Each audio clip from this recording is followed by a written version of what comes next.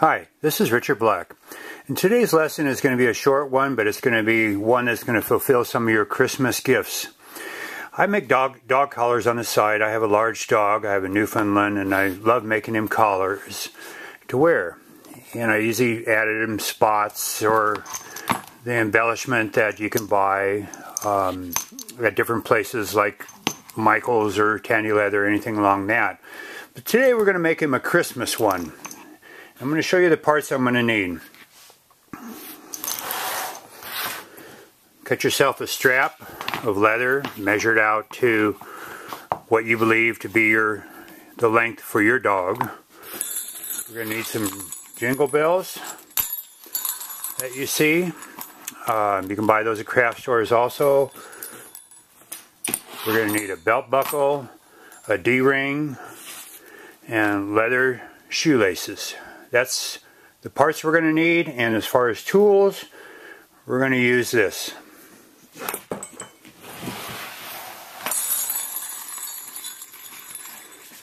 You're going to need a mallet, a strap end cutter, an oblong cutter, a hole punch, some Chicago screws, of course your ruler, a pencil, and also I made templates for when I make belts so I can lay it on and get all my holes straight. So let's begin. Okay, we're at our cutting board. Let's take our end strap cutter, and I already have the length measured out for my dogs. Okay, after cutting the ends with your strap end punch, go ahead and put your templates on the belt, and we'll make our holes. Draw our holes on there so we know we have a nice straight line on the belt.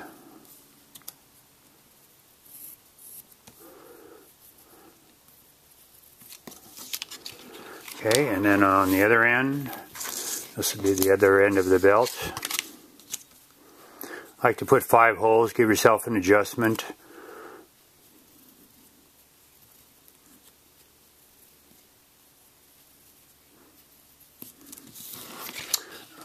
Okay, now we'll take our hole punch, go ahead and punch our holes out.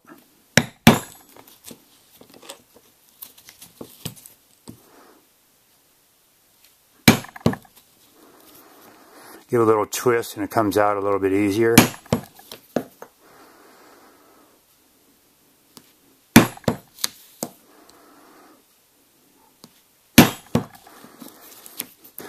This is a mallet that I bought Tandy Leather, about 20 years ago, 15 years ago I guess. They still sell them, but they call them the Al Stolman hammers. It's a nice heavyweight plastic head mallet.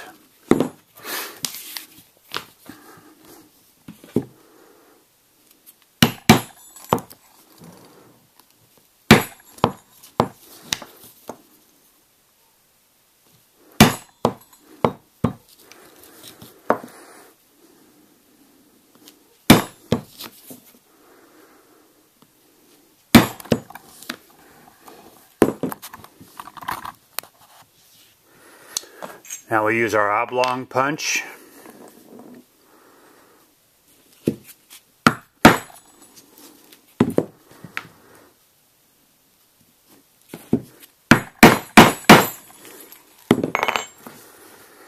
Okay, now we'll take this over to the dyeing table and put a nice color on it. Okay, we're at my dyeing table, and for this collar I'm going to use an ox blood. It's a leather dye. I have a little red for Christmas. I'm going to use a little wool pad and also rubber gloves to keep from dyeing your fingers. Alright, let's begin to dye.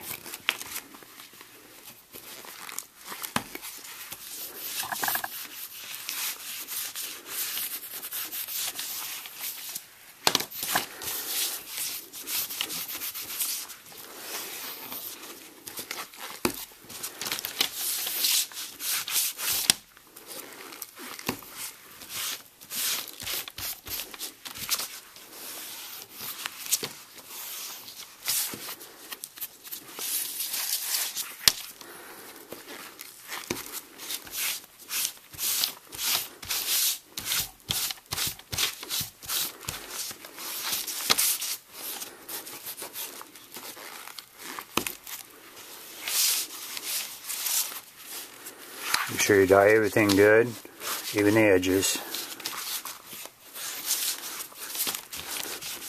I found that rubbing it in really good helps the color stay on a lot longer. Even use your gloves at times to rub it into the leather.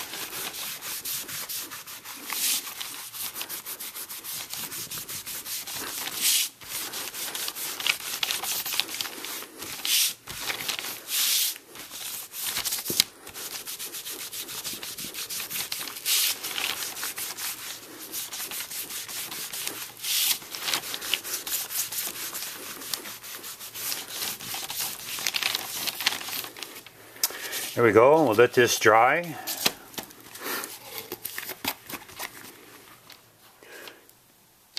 Okay, after it sets up a bit, before we buff it out, let's put a little edge dye on the edges to give it a little contrast. I use Edge Coat by Feeblings, a dauber,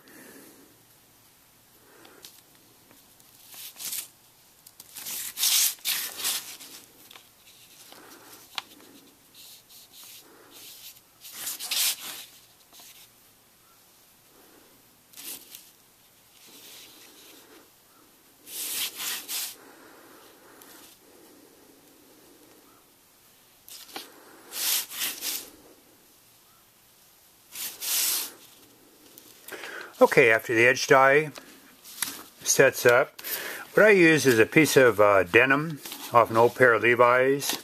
You can use denim, you can use canvas, they have slickers, but basically what I do is just pull it along the surface, and what it does is smooth out the sides.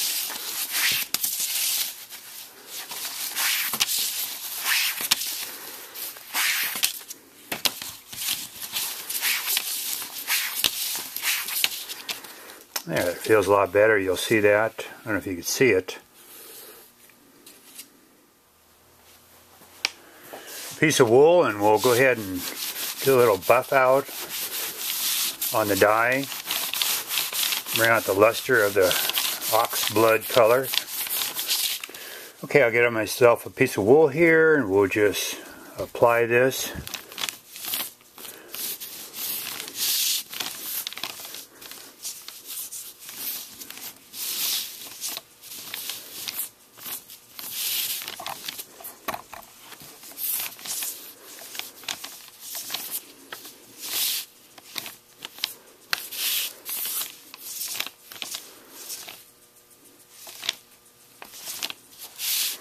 Going to give a nice sheen to it.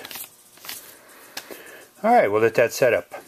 Okay, we're back to the table here, and we have our belt dyed.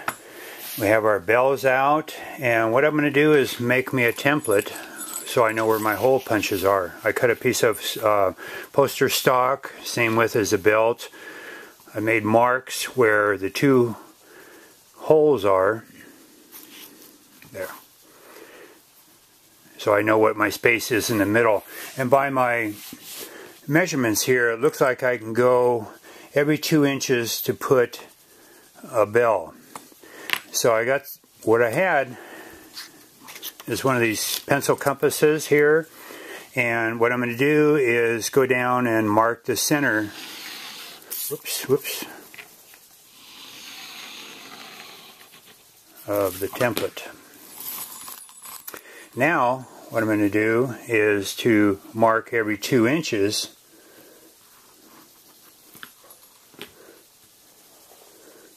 So be there. And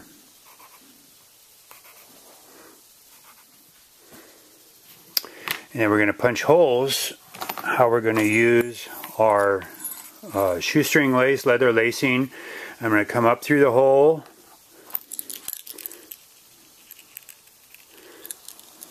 Through the bell, then back through the hole, so you won't see the lace. So let's cut our holes into the template. What we're going to do is make a hole on each side of our mark. So we come up and then go back down.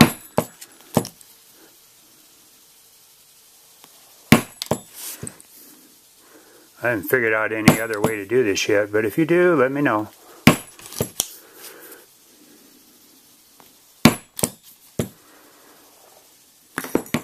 There we go, we have all our holes punched. And what we'll do is lay it on our belt. Let me punch the my marker holes. And those will line up with the belt. As you see where the last hole is in the belt, that's where my marker hole will be set up. And the last one is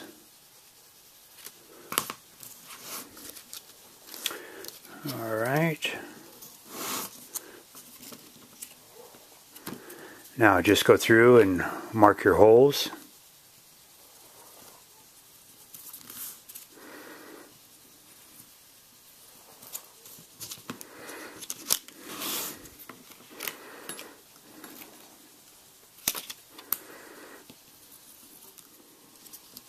And our last two holes.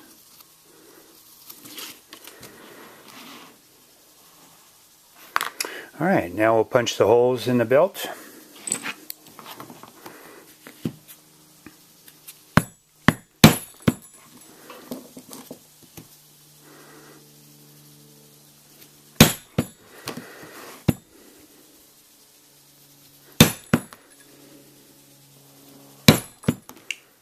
Okay, we have all of our holes punched. Now what we're going to do is use our leather lace,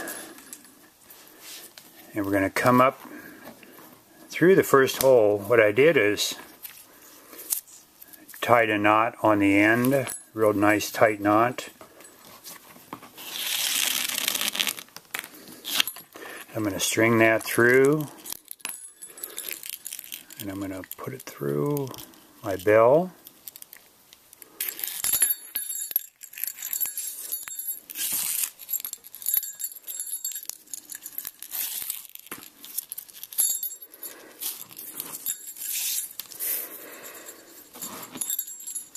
Go through the second hole.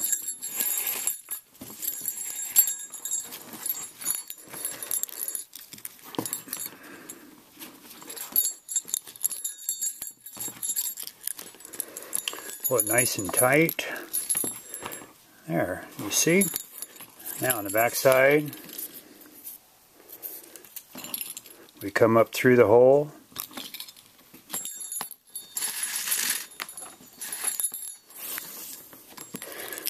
This time we'll alternate colors, and I'll put a red.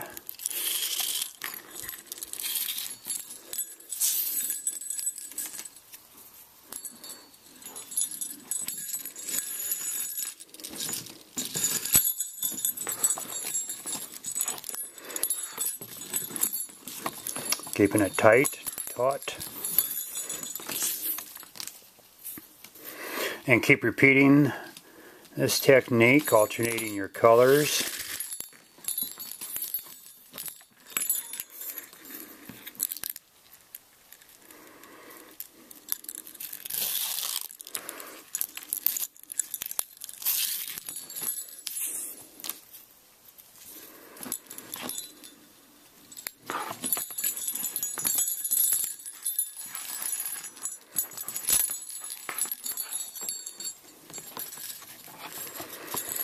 Alright, keeping this tight. Now we'll proceed the rest of the way down until we get to the end. Okay, when we get to the end and come through the last hole, basically what I'm going to do is just tie another knot, nice and tight.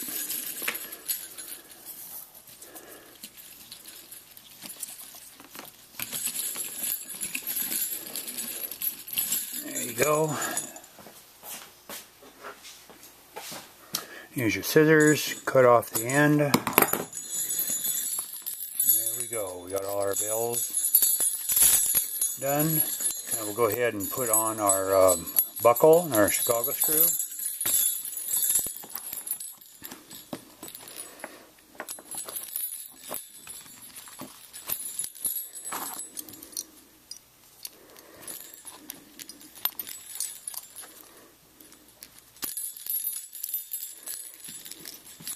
Like that.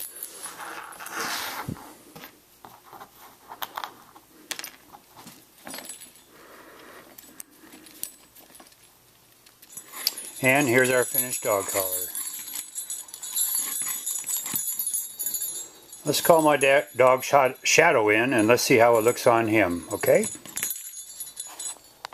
Shadow, come here. Come here, buddy. On you, okay? Yeah, you stay here.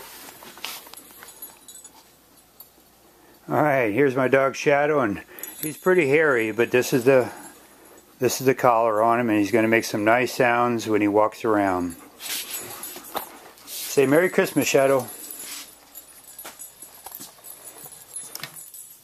Well, here's the finished collar again, and hope you enjoyed the video. I hope you like to try it for the holidays and give your dog a little treat. You can hear him bouncing around and jingling, and happy leathering. This is Richard Black.